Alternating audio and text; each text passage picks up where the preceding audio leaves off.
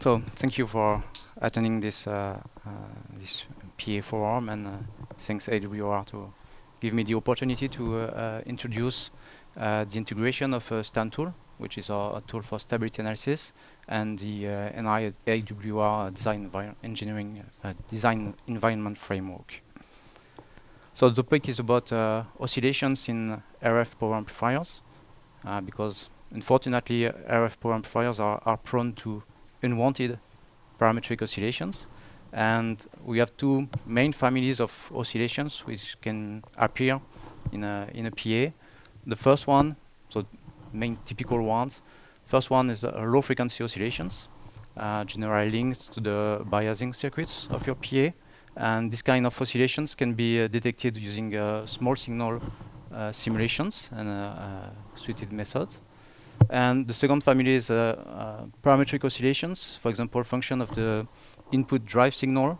And this kind of oscillations have to be detected and using large linear simulations. So the method and the tool we provide is based on the pole zero identification principle.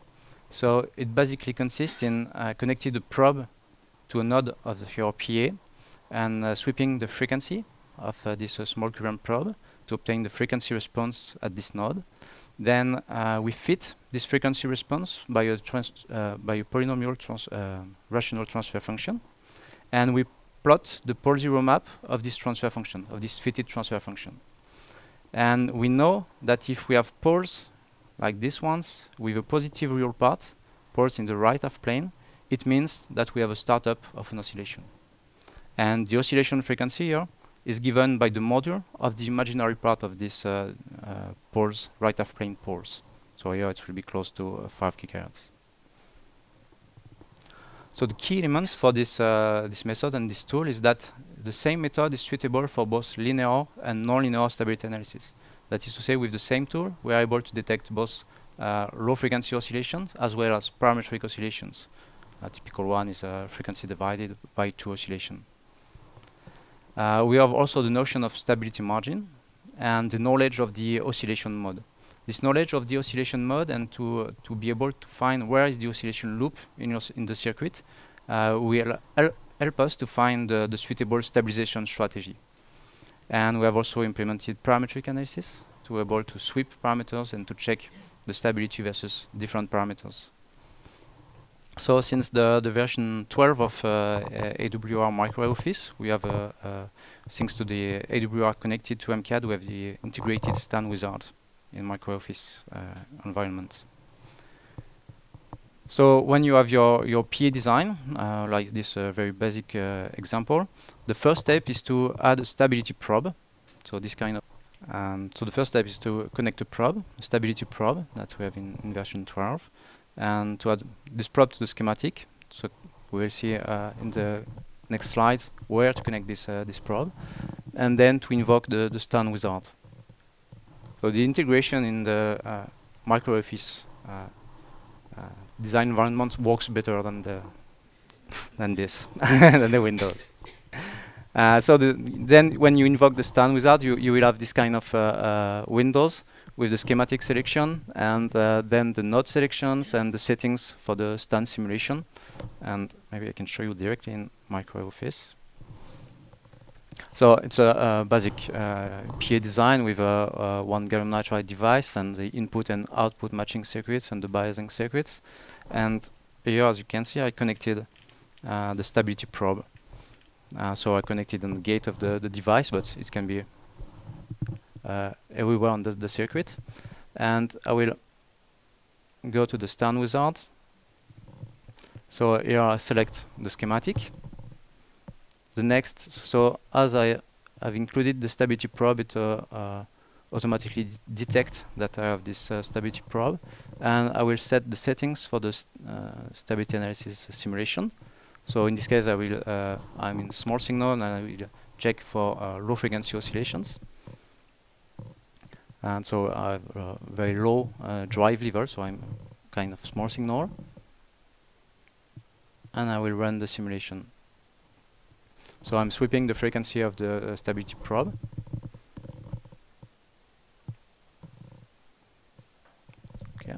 And here it automatically plots the pole zero map. And I can see here that I have some poles with a positive real part.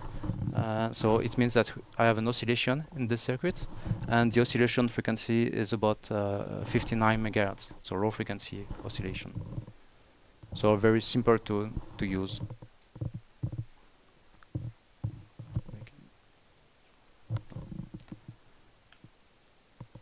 So this is the data display.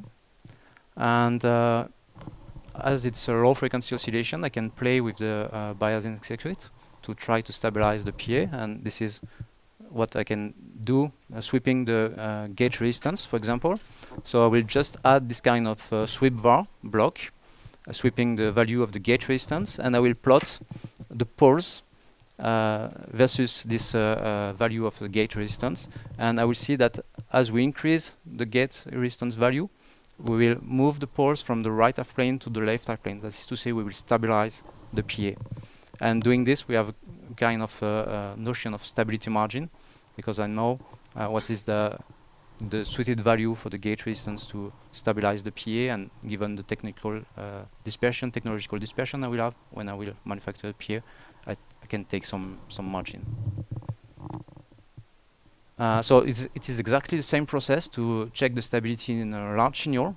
So the only difference is that in the Stan wizard, I will drive the PA with some input RF power.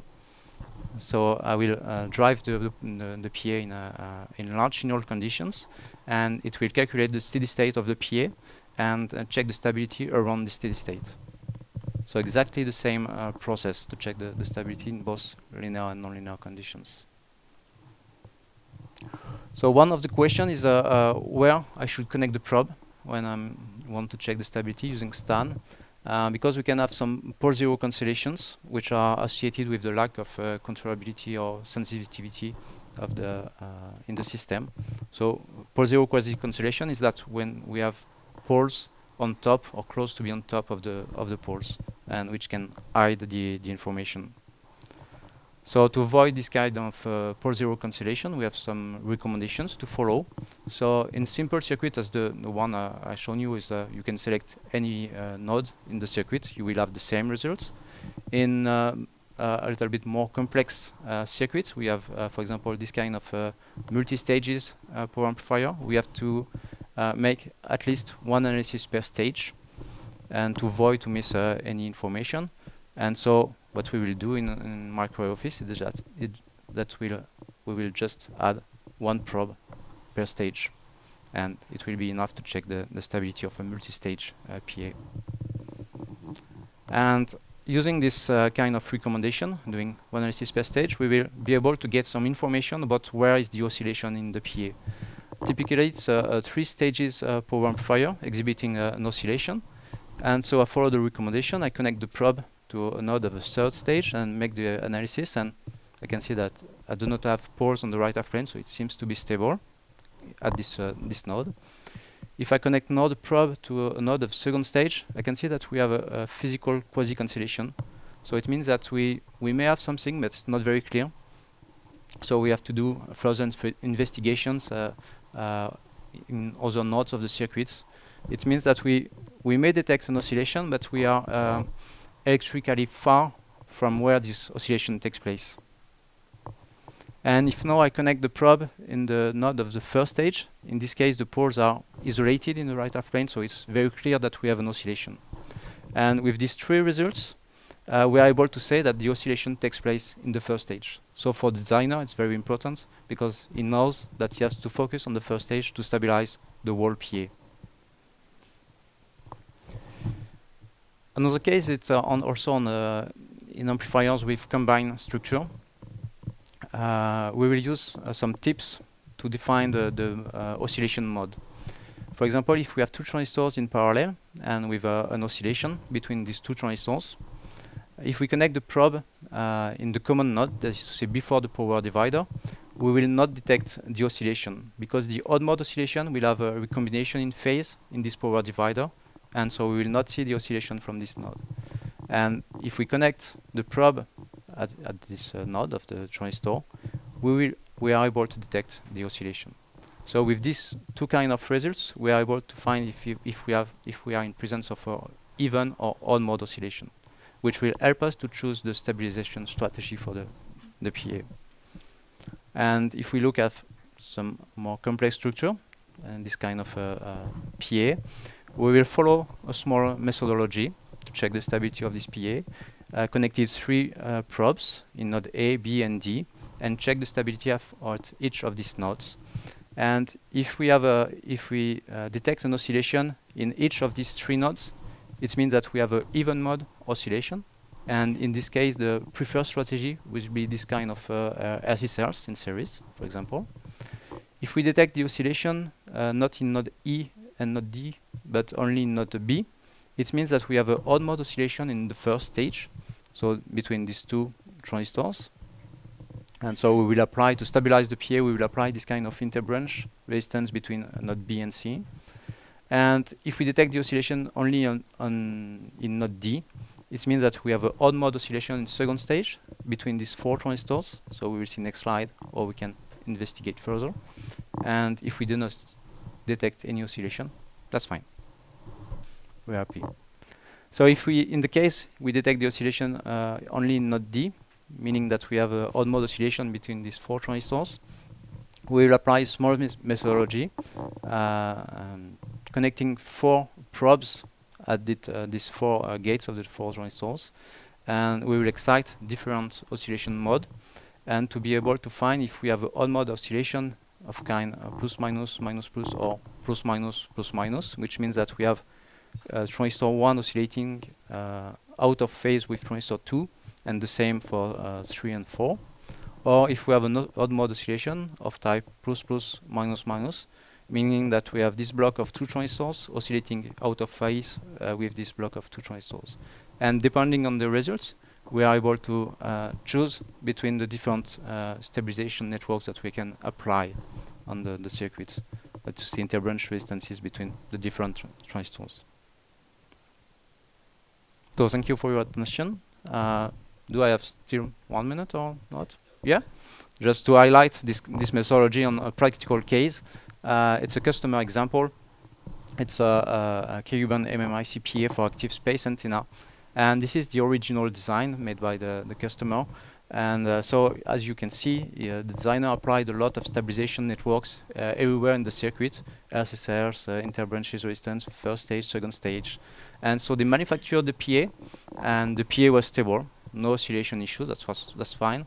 But the performances, the RF performances were not so good, and not good enough for to meet the specification of the application. So what we tried with this customer, and what I would like to highlight in this few slides, is that we can use STAN tool to check the stability, but not only, we can use it to optimize the RF performances of a PA. So what we did with this customer is that we removed all the stabilization networks, just keeping these 2 resistances for some topological reasons to bias the gates in a symmetrical way. And if we analyze this PA without any stabilization networks, we can detect oscillation and division pair 2 instability. So we have to stabilize the PA. So what we did is that we followed the methodology I just shown you, connecting the probe at different nodes of the circuits to be able to localize the oscillation and to find the oscillation mode. And doing this, we have been able to find that only these 2 stabilization interbranches, stabilization resistances were needed to stabilize the PA. So it's much less than previously in the original design. And this is a comparison of the results of the optimized circuit with STAN tool and the original design. And you can see that, so both circuits are stable, no oscillation issues. And you can see that we have 3 dB more gain, more output power, and what was very important for this customer, more power added efficiency. So it's a tool to check the stability, but also to find the best trade-off between stability and the RF performances. So, thank you.